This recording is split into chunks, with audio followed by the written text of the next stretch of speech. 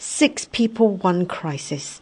These 6 men and women from different corners of the world represent a tiny cross-section of the millions who were touched by the economic tsunami which swept the world, engulfing nations and wrecking lives. 2 out of our 6 subjects have lost their livelihoods.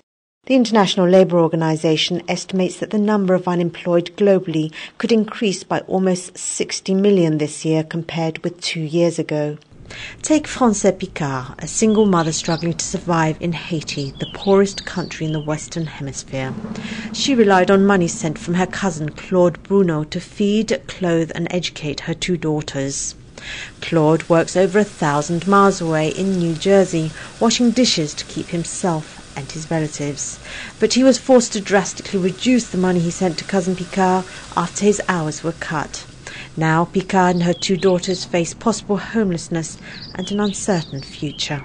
I hardly sleep at night. After midnight, I lie awake for the rest of the night because of all the worries running through my mind.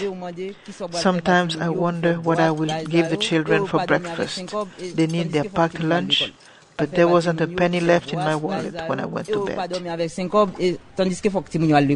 Just a few miles from where Picard's cousin works is Wall Street, America's financial heartland. Arguably, it was here that it all started. Here that some arcane Wall Street financial instruments magnified a mortgage crisis into a credit crunch, which then evolved into a full-blown economic emergency.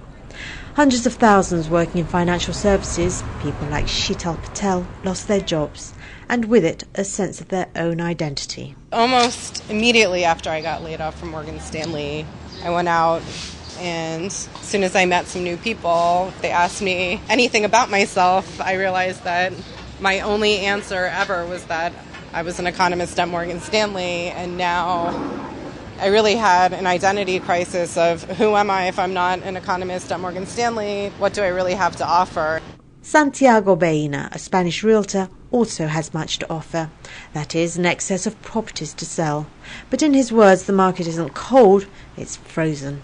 After decades of rising house prices in Spain, values have fallen off the cliff. The crisis has affected everything. The market is not cold, it's frozen. Those on lower incomes have been hardest hit. They cannot afford to pay the mortgages they sign, and defaults soon start. As well as rising defaults, another major fallout from the global economic crisis was a dramatic decline in commodity prices. Some commodities like cocoa managed to buck the trend, but even here, against the background of the global slump, small-scale producers like Ignace Coffee Cassie in Côte d'Ivoire worried about the long-term sustainability of their industry. Cocoa farmers in Côte d'Ivoire work with machete and hoes. No modernization has taken place here. Even when a farmer needs to buy a new machete, he finds that the price has tripled. Most of these products come from abroad. Add to that, there are no subsidies for farmers. Farmers want to know when they will see an end to their suffering.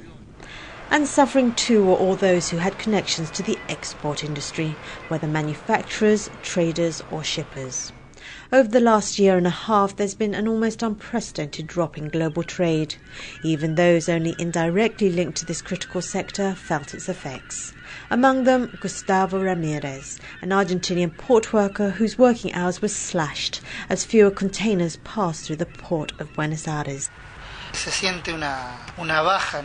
I've noticed a reduction in the work and the number of days we can go to work.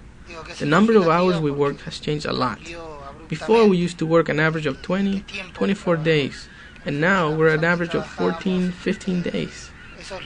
The company says there has been a reduction in production volume since the start of the global crisis, and that the crisis has caused a necessary reduction in the work. 6 lives, 1 crisis then. The stories of our interviewees illustrate that the real price of the recession has been the human cost it's exacted. The fallout will carry on even beyond the recovery of the markets, as millions continue to lose their jobs next year and perhaps beyond that. In Japan, for example, unemployment rates have already hit record highs, and with it homelessness and dislocation. The last words then go to Yoshinori Sato, a former employee at a Japanese car plant whose hopes of bringing his family to live with him in his city of employment were dashed when he received a redundancy note. All I wanted was to become a full-time employee, and I'd tried to show that I was a good employee by coming into the office 1 hour earlier every morning. I did that for 5 years. All I ever wanted was to lead a normal life. I don't want luxuries. Then I was given that notice, and my dream was shattered.